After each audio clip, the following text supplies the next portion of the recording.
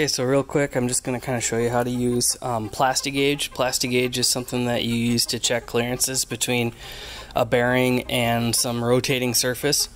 So basically, Plastigage, it comes in different colors. This is the 0 to 3 thousandths inch, or 1 to 3 thousandths inch. And so basically, it's like a little thread, and it's plastic, obviously. So what you do is you take a little piece of it, probably like an inch wide, and you place it down right where that is. So you can see where, I've already done this one, but you can see where the tail of it was hanging off right here. Then you take your bearing and you put it into your cap, just like this, and you can see it's already been smashed, but you get the idea. So you lay the thread down in there, then you take the cap and you put the cap on the way it's supposed to be on, and you tighten it down to spec.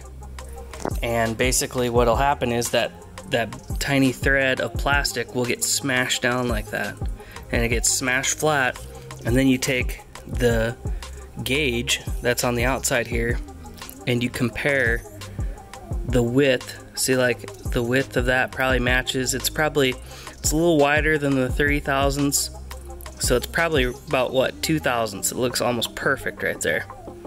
So that's how you use it, and you can tell in your service manual or your builder's book or whatever, it'll have the appropriate clearance of what you need. And so on this boat motor, it was 1.5 thousandths to 2.5 thousandths, and we're right at 2. So that's perfect. This was recently all machined. They did a great job, and so I'm just kind of showing. This is just a double check to make sure everything is right. So then you go and you clean the Plastigage out of the bearings. You can use like some brake clean, and it just kind of melts it right out of there and gets it all clean and ready for finish install. So it's a really quick deal to do. And then you obviously don't want to spin it. You know, when you put the cap on, you don't want to be spinning the crank around, obviously, because the bearings are dry. I don't have any lube or anything on it right now. I just set the crank down in there, put the bearings on there on both sides. There's bearings on both sides. Tighten it down to spec and try it out.